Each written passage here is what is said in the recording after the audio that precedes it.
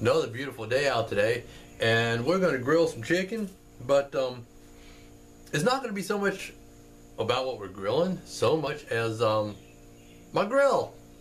The ash pan in the bottom of my grill, it's all rusted out and it's got holes in it and it's falling apart and stuff.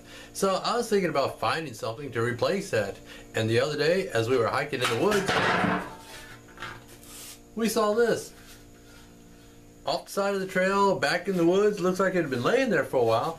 I took and I hosed it off real quick because, you know, this is going to be my new ash pan. My wife says it's a broiling pan.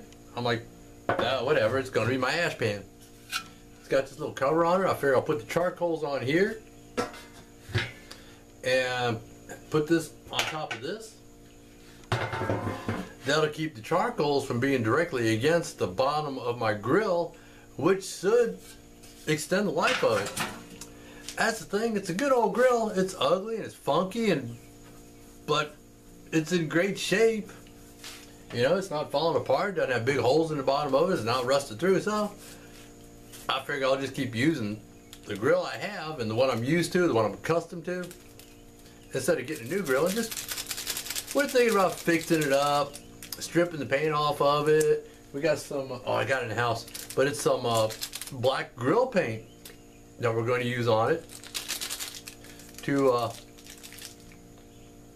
make it look better, or to try to make it look better. Just got to get some weather where it's not grilling weather. That's kind of hard to do.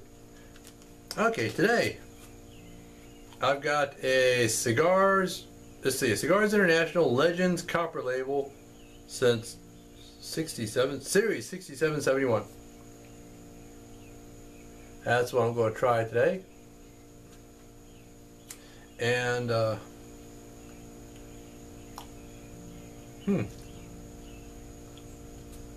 tastes sweetened. I want to wet it first, spit on it a little bit because I don't want the cap to crack. I've had some cigars do that. This one has a very good looking double cap on it. Shouldn't be a problem. But I've had some cigars that shouldn't be a problem and ended up cracking the caps.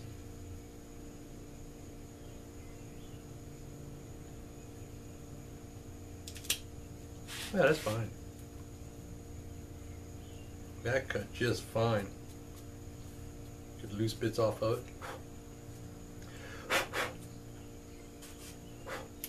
it. Just lighten the sucker up. Let's see what we got. Oh, and today, instead of the usual beer, I got a mug of root beer. Because I found actually root beer goes with cigars a lot of times.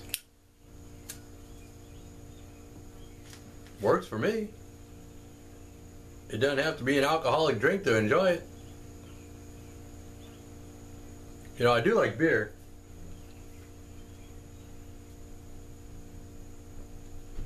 But I like root beer too. I'm not a big fan of sodas. That's the thing, so I don't drink a lot of them. But sometimes I'll have a root beer with a cigar.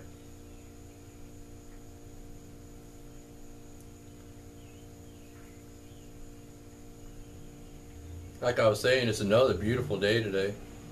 Sunny, temperatures in the low 80s. Just beautiful out.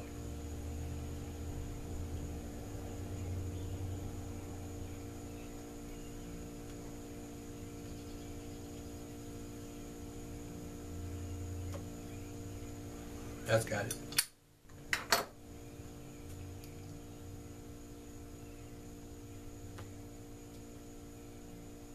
That is definitely a sweetened tip, because right now all I'm getting out of it is sugar. I'm hoping that fades. That's too much. I mean, that's sweeter than a Swisher Sweet.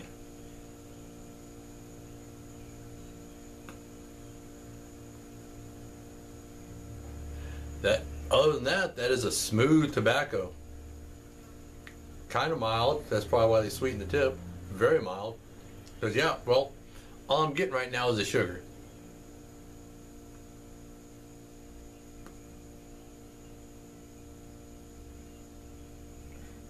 really mellow retrohale on it too.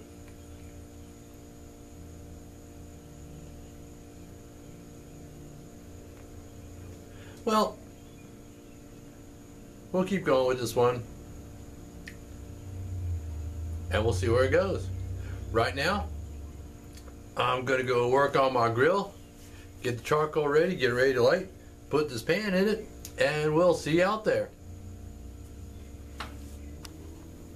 This is what I was talking about. It's got holes in it. Things all rusted through. So I'm going to go ahead and try that. Got my grill cleaned up. Well, as clean as I clean out my grill anyway. I don't get overly anal about it. And it fits just right in the bottom there. I like that. Okay, I'm going to go ahead and get my little mound of birch bark in here. Put a little bit more charcoal in there. And we're going to light it up and see how this thing works. I don't see any reason why it wouldn't. You know, you got the vents and all that. That lines up right nice with it. All right, let's fire it up and try it. Okay, I got the birch bark going. Got some extra charcoal in here. Don't need a lot because I'm not cooking a lot today. And away we go. Yeah, I'll be back in a little bit after this this charcoal gets ready. Well, while the charcoal is lighting, I'm going to sit here and smoke my cigar. But this cigar has two things that I'm not too fond of. It's very mild.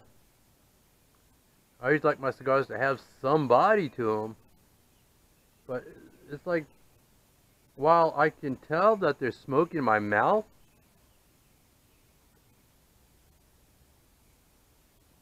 I'm not getting much out of it. There's not much taste to it. There's not much flavor.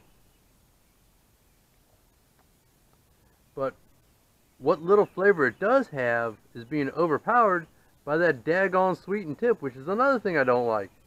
I don't like artificially flavored cigars, be it a sweetened tip or some kind of a flavor infused cigar. I'm not too fond of that.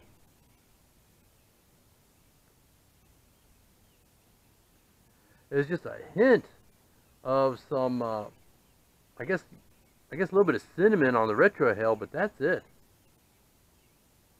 It's been burning pretty good and lots of smoke output. It's been burning pretty fast too. It's kind of like a cheap cigar with a sweetened tip.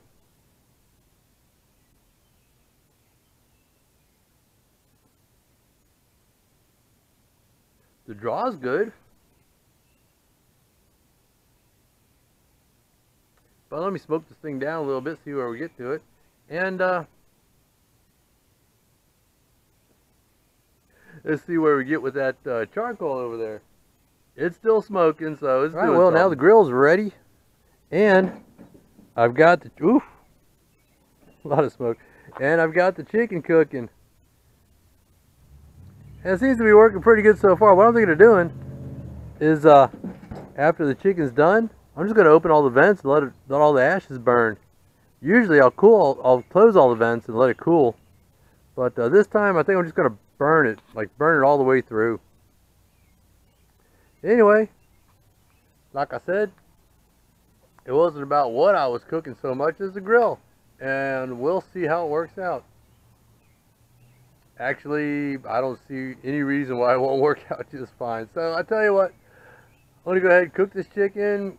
And we got chicken Caesar salads we're going to put it on. And we'll see y'all next time.